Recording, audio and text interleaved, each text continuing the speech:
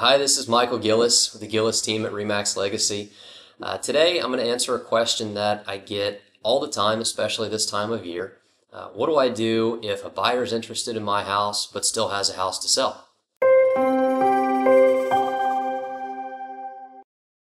There are a lot of cases where I'll get a phone call from an agent, and the agent will say, "Hey, great news! I took these clients by your listing the other day, and they love the house. They love it. They love to put a contract in it." So, of course, my response is, "Great. When are you going to send it to me?" And then the other shoe drops, and the agent will tell me, "Well, they have a house that they've got to sell first before they can buy your client's house.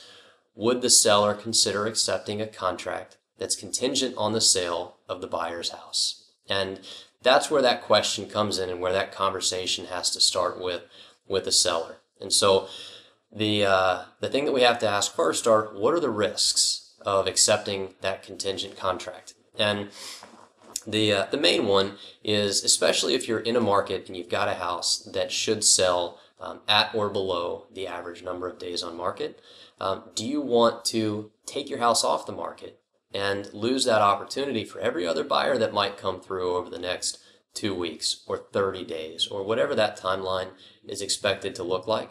And in a lot of cases, the answer is no.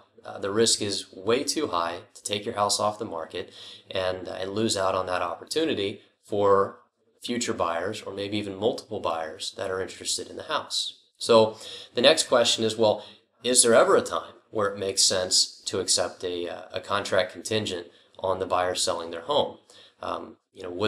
Wouldn't it make sense just to tell the buyer, "Hey, we'd love to sell you the house, but can you come back to us when you have your house under contract?"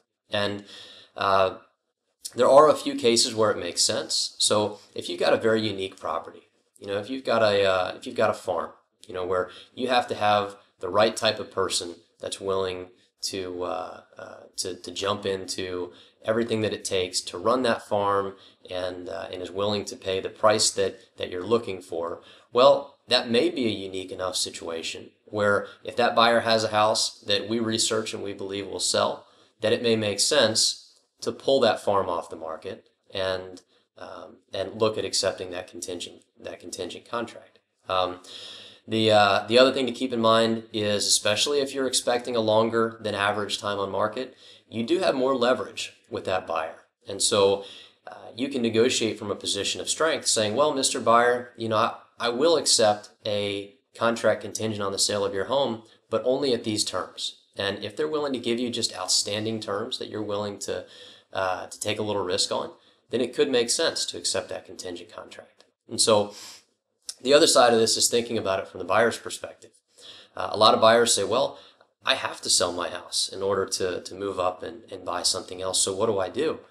And the answer to that in a lot of cases is, well, what you need to do is get your house on the market, have a pretty good idea of what homes are out there that you're interested in buying, and as soon as your house goes under contract, at that point, make an offer on one of those sellers' homes. And the difference there is you're no longer looking at a full home sale contingency, but you're making that contract contingent on your home going to closing. And so there's a lot of moving parts here. It's a question that we answer probably weekly here in the office. So if you're in either one of these situations, give us a call. We'd be happy to go through it in greater detail and make sure that you're making a good decision and that you've got those timelines set up correctly for success, and we'd be happy to go through it with you. So if you're interested in buying or selling, of course, click one of our links below. We'd love to talk to you soon.